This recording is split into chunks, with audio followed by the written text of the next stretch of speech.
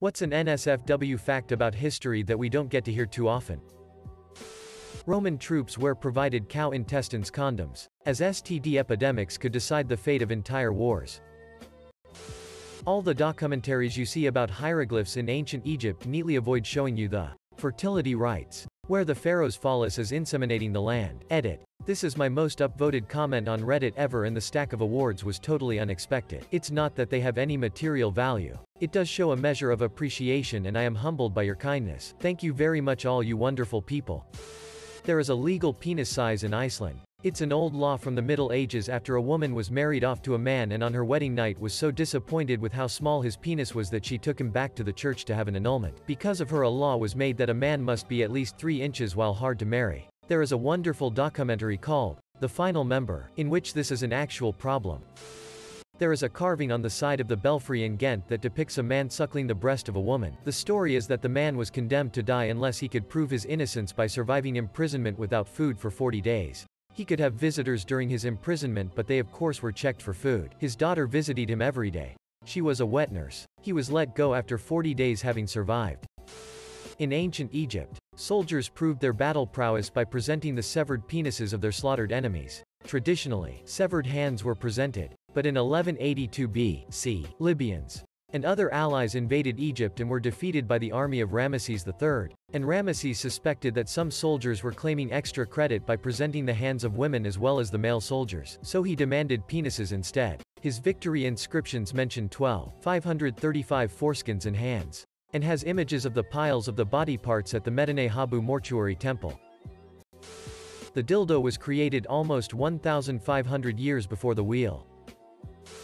Pope John XII was interesting. He became pope in 955. His high points are: turned the sacred palace into a warhouse, fornicated with, among others, his father's concubine, various widows and even his own niece, castrated and then murdered a cardinal, blinded and then murdered his confessor, took payment for ordaining bishops and even ordained a 10-year-old boy as a bishop, ordained a deacon in a stable, refused to make the sign of the cross, toasted the devil, invoked the names of pagan gods while playing dice, and when he lost, used money from the papal treasury to pay off his debts. Granted, he was a teenager when he became pope, thanks to his dad buying the office, but still.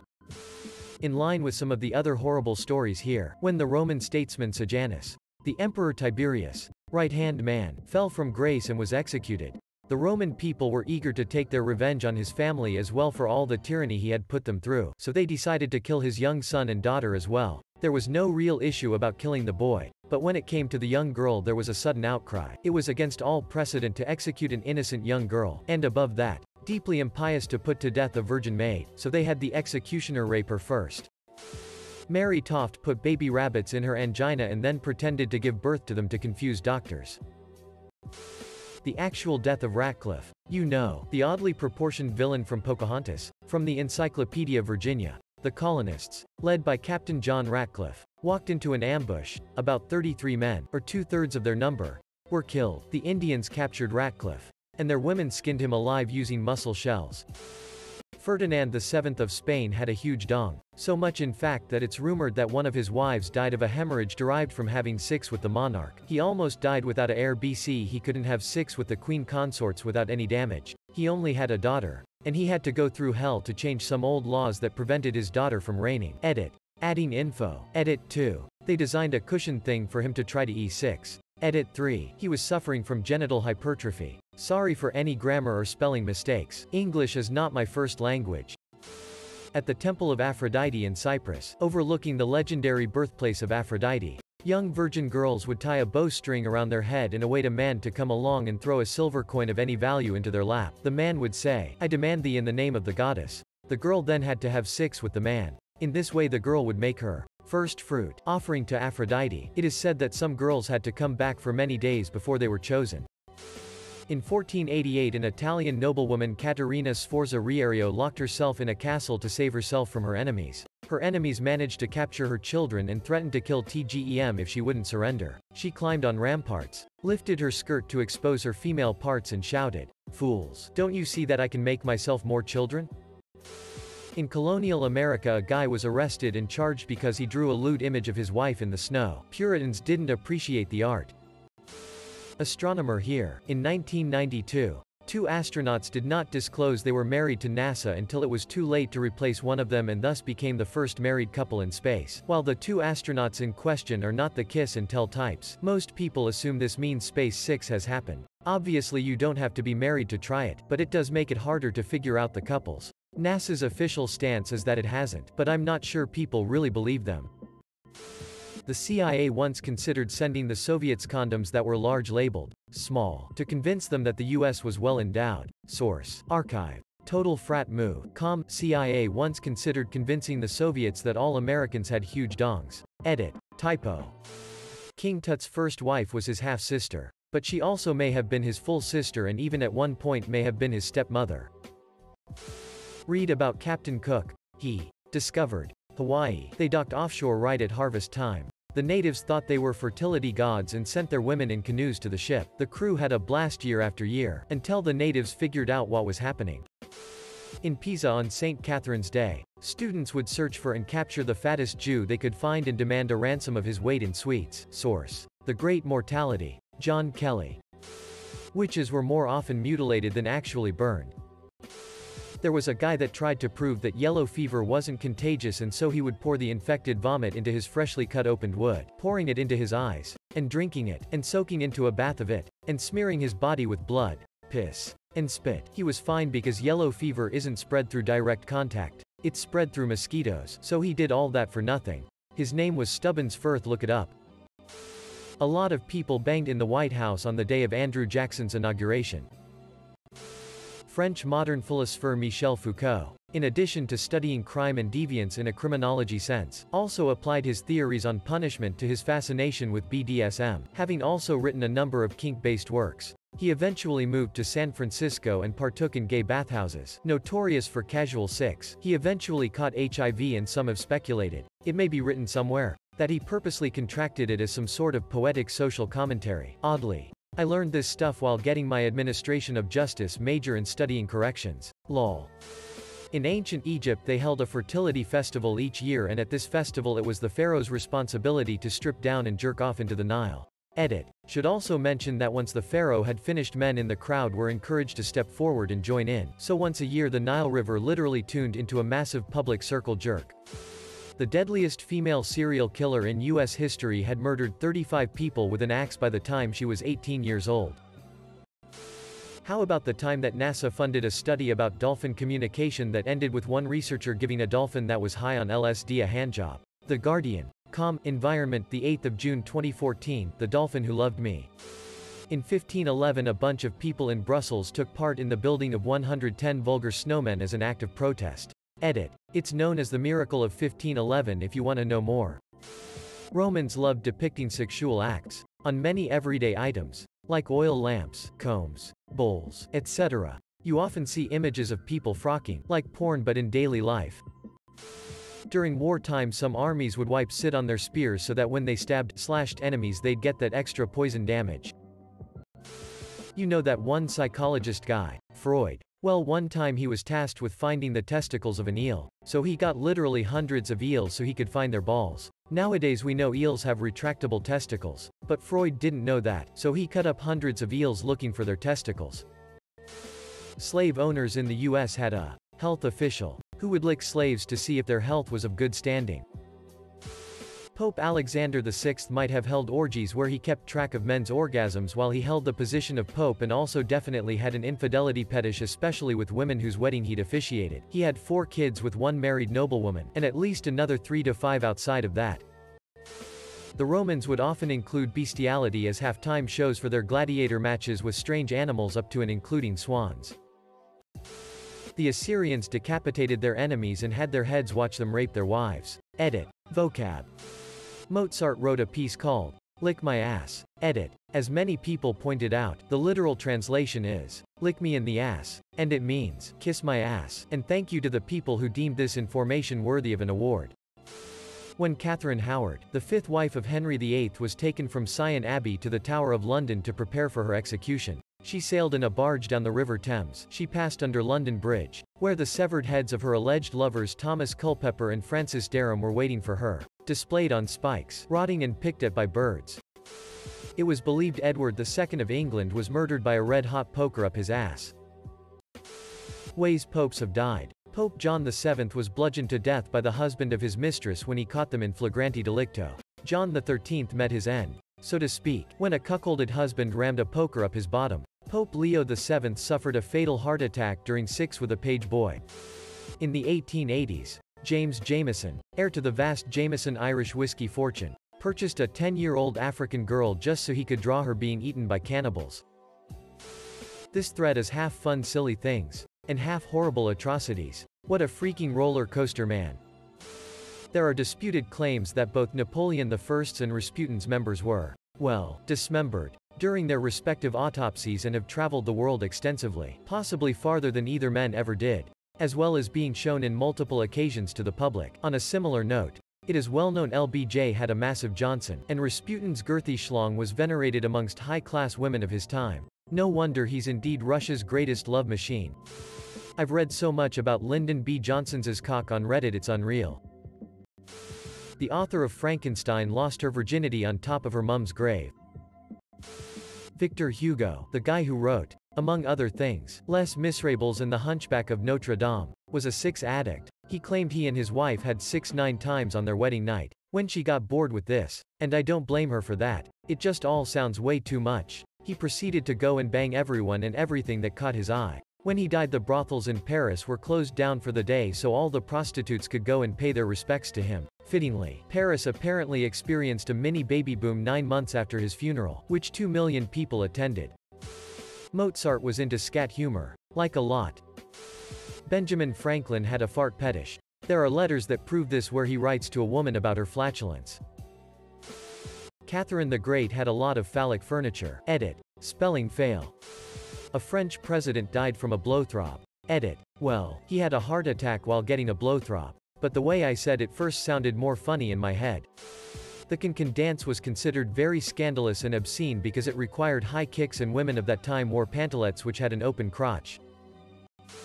According to records, King Jejung of the Sheila Kingdom had an 18-inch dig. Edit. I think the focus should be that they wrote it down as such, not that he actually had one, which sounds greatly exaggerated. Flix Foray. The French president in 1899 died in Lellis while being with a prostitute. Georgios Karaiskakis, Greek general during the Greek War of Independence, was at one point arrested by the Ottomans and asked to surrender. Karaiskakis was known for swearing a lot. His response was, "I asked my D******K and it told me no, not to surrender." Sparta is a treasure trove for this kind of thing. Sparta's marriage rituals involved the kidnapping of a girl, then dressing them in men's clothing and shaving their head so they looked like a man before having sex with them. In the 50s, the KGB tried to blackmail the Indonesian president by getting him to come to Moscow, where a bunch of girls got him to have sex with them.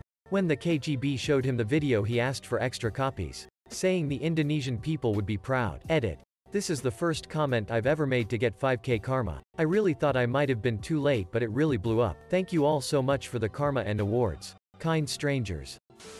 Edgar Allan Poe married his 13-year-old cousin when he was 27. Oh man, do I have a book suggestion for you. Amazon.com. Underground Education Unauthorized Outrageous Supplement DP 0385483767. All the best NSFW facts from arts and business to sex and medicine. One of my favorite pieces is on Mark Twain's defense of small penises when invited to a big dig boat cruise. There are pieces on erotic church art used to increase attendance. There is the history of women's underwear. It has it all and it is great for dinner parties. But some of the facts are so out there people will doubt what you are saying. Personally, this book has led to several expeditions to the Library of Congress. I can't suggest the book enough. Edit. Added more context and stories.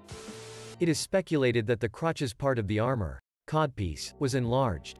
Not to make the knights and king's junk look bigger, but to alleviate the pain caused by syphilis when their genitals made contact with the metal pieces. In the 1880s and 1890s, the French Dr. Brown-Séquard claimed to have successfully treated a number of diseases, including neurological complications of syphilis, by injecting testicle juice under the skin. Not NSFW but James Buchanan, U.S. President, never cohabitated with his wife, and after his death several love letters were found that he had written to his assumed lifelong male partner. In the 19th century, women were prescribed cocaine tampons to relieve pain from menstrual cramps.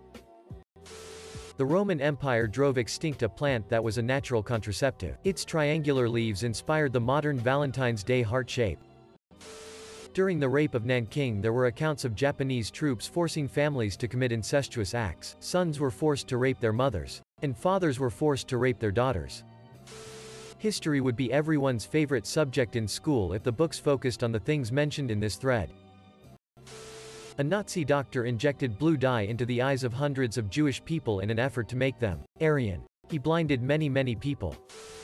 Genghis Khan's generals, Jeeb and Subutai, after defeating the Russians, laid thousands of them bound and stacked like cordwood, and built a platform above where he and his generals feasted, all the while the men below suffocated and were crushed to death. Source: Dan Carlin's excellent The Wrath of the Khan series. Edit: It was the generals. Always blame the generals.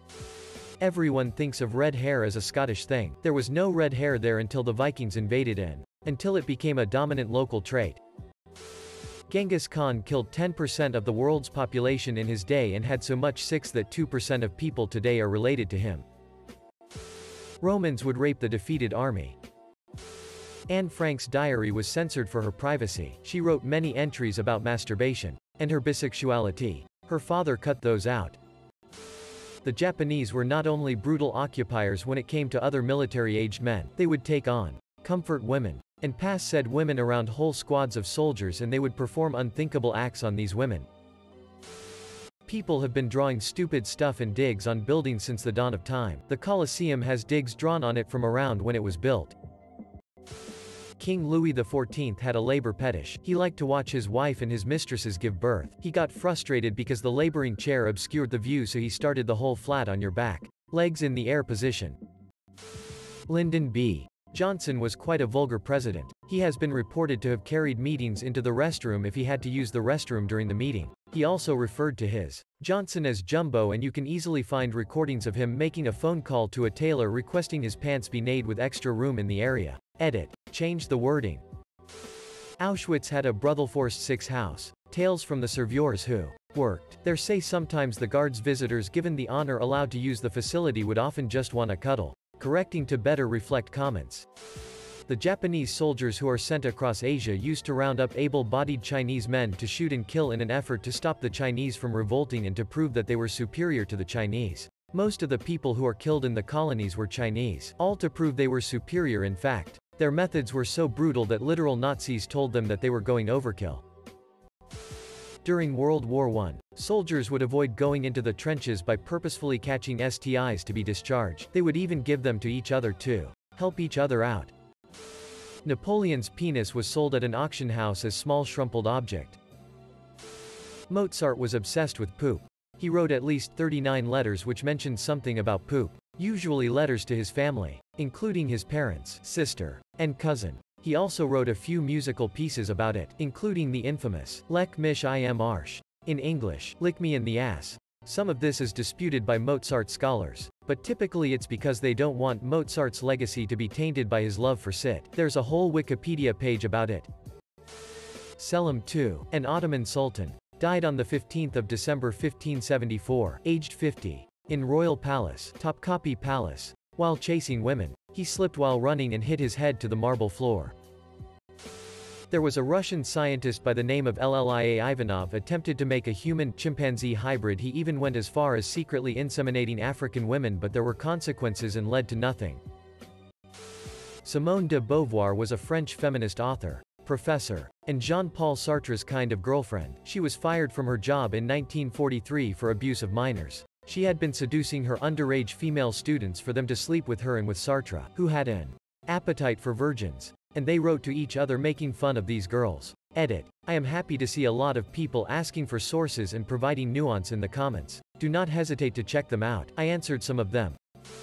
You know when we say, "How's it going?" as a general phrase to inquire about a person's health? Well, that comes from the French comment allez-vous, which was a phrase asked by doctors around the Renaissance period to inquire about how you are sitting. How are you going to the toilet? Is what was meant. Because at the time one of the ways to have precise information about someone's health was to have a look-see at his bowels. I find it funny that it has become this everyday phrase that is said all around the world. At the time, hearing someone answer, "Not so well," could be that guy's last words. King James Ya no, like the Bible, had a gay lover who he was absolutely obsessed with. He gave him multiple promotions in status and had a secret passage that connected their chambers.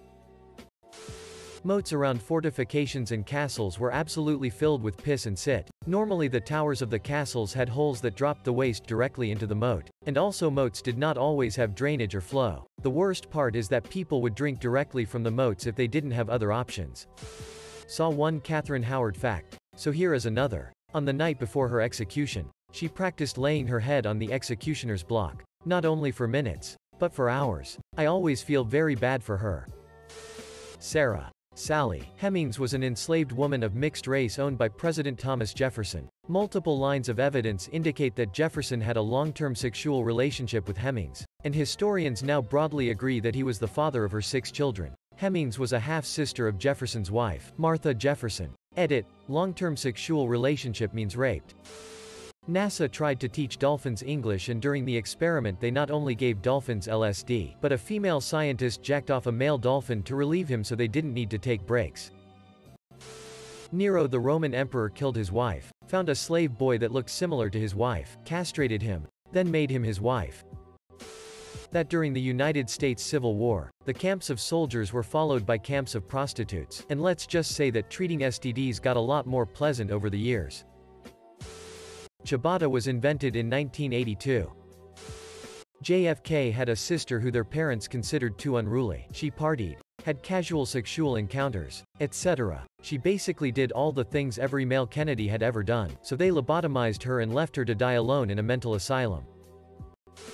I'll be arriving in Paris tomorrow evening. Don't wash. Apparently Napoleon loved smelly pussies. Loved them. In the mid-1800s, large American cities had thousands of horses in them for transportation, but no street cleaning. Each horse could produce 22 pounds of manure per day. Needless to say, there were piles of horse manure all throughout cities that were feet high, and they just left it there to be washed away by the rain or eaten by hogs. Oh, and when the horses died, they just left the body where it fell. Apollo 12 flight book had porn taped into the pages. The backup astronauts wanted to prank the crew. They found it while going through the procedures while on the lunar surface and has a good laugh. In 1672 Dutch people ate their prime minister. Per accounts from Christopher Columbus men, he would have the hands of indigenous children cut off, tied together and placed around their necks where they had to wear it as they rotted or be killed. This was not taught in school. How about the fact that Pocahontas was like 9, or that Christopher Columbus sold 9 to 14-year-old girls as 6 slaves?